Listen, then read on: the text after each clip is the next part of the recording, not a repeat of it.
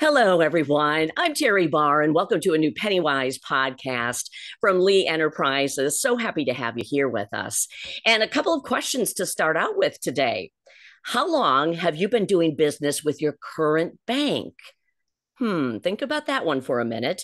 Now think about this. Are you happy with the services you receive from your current bank?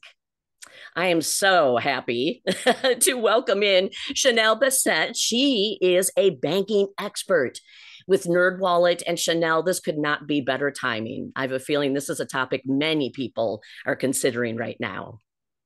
Yeah, absolutely. This year has seen many changes to the banking industry. So it's a great time to be looking around at what your bank is offering and what other banks could offer for you. Okay, so what is it about the timing right now? What is really kind of piquing our interest in considering maybe opening a new account at a different bank, having multiple accounts? What is it that is really drawing our attention to this? Well, the number one thing for this year is that inflation has been quite high, which means the Fed has been reacting by raising interest rates. And while that does make it more expensive to borrow money for things like mortgages or loans, it also is raising interest rates on consumer deposit accounts like checking, savings, and CDs. Okay, so let's get into that. If you are considering wanting to look around, obviously there's a couple of signs for you to consider, and you mentioned it. Let's start with savings accounts. I want to tell you right now, I know my savings account, this is probably bad, it's only at 0.08%. Is there better options?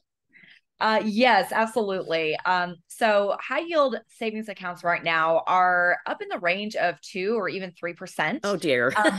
Yeah, which Yeah.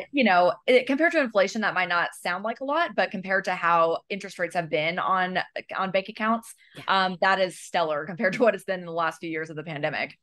No kidding. How do we look for that? How do you do, I guess, research, educate yourself, and try to find one that is a little better than the 0.08% I'm getting right now?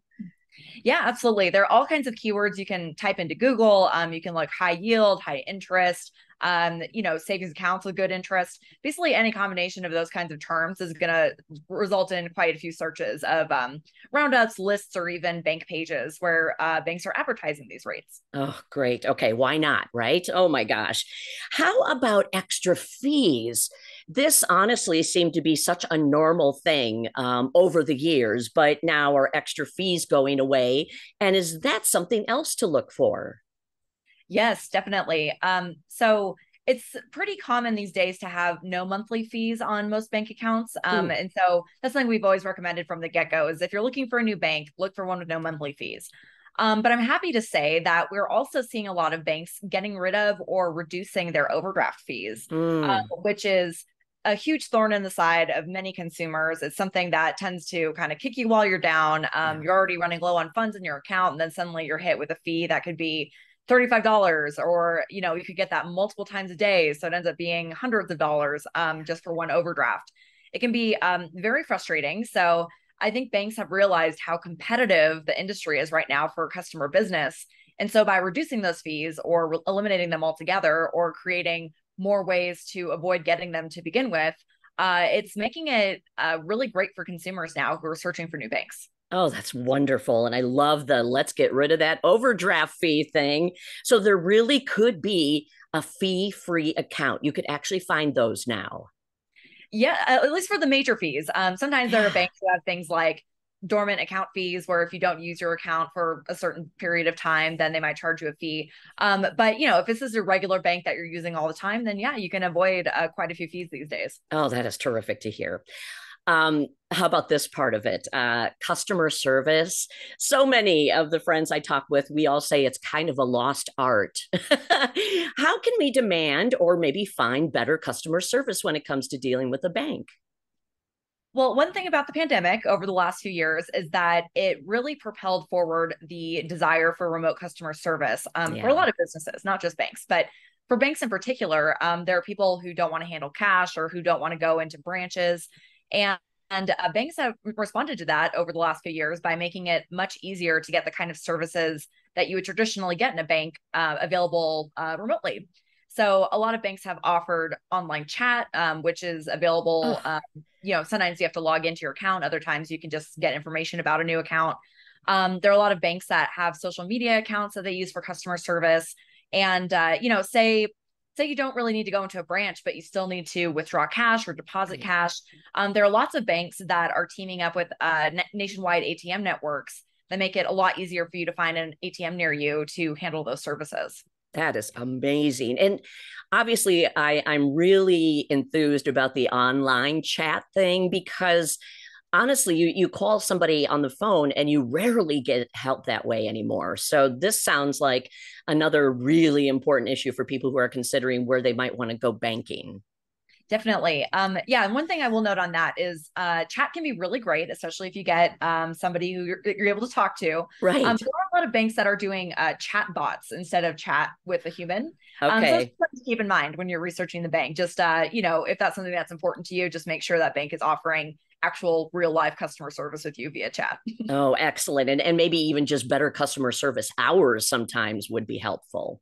Definitely. Okay. Yeah. There are plenty of banks that are expanding beyond weekday, Monday, 9 a.m. to 5 p.m., Monday through Friday. And they're doing things in the evenings or earlier in the day or even on weekends. Oh, that's terrific. Okay. So finally, this last one, kind of, tying it into a bank and maybe your own account. How does wanting a loan, how can this actually be impacted if you're looking for a good interest rate, but where should you go and what should you really be doing? Do you have to stay with your current bank? Yeah, that's definitely a good point to consider if you're thinking of switching banks, because if you have a long-standing customer relationship with your bank, that typically means that the bank knows that, you're able to stick to bill payments or that you do get direct deposited an income on a regular basis. They can kind of look at your financials and see if you've been a responsible customer. And that might make them a little bit more willing to A, offer you a loan, and B, offer you a loan at a good interest rate. So that is something to consider if you're deciding to jump from your current bank to a new one. But if that is something you're considering in the near future, something you could do is keep your old account open while you continue to search for a new bank and just have multiple bank accounts for the time that you are looking for a loan. And, it might be a little bit more to manage, and that's something to consider. And you might want to keep in mind that, your original bank or your new bank might have requirements about direct deposit to avoid fees or things like that. So you need to make sure that you're meeting all the requirements that avoid fees for each of the banks. But if you're able to manage it, then that could mean a really great low interest loan for you. Oh my gosh. Okay. So it really is a thing now. People are shopping around and maybe have a savings account here and maybe are banking with checking over here. And I mean, really, what is the bottom line? What do you suggest? Number one thing always is competitive research, just making sure that you're looking around and shopping for the best deals for you. Yeah. And don't just look at interest rates. Like, yes, that is a good thing to look for, but make sure that bank has the kind of customer service that you want, and that they have, good reviews and that they seem to take care of their customers. All of those things will help you avoid major headaches that you could potentially get from switching to a new bank. Oh my gosh. Thank you.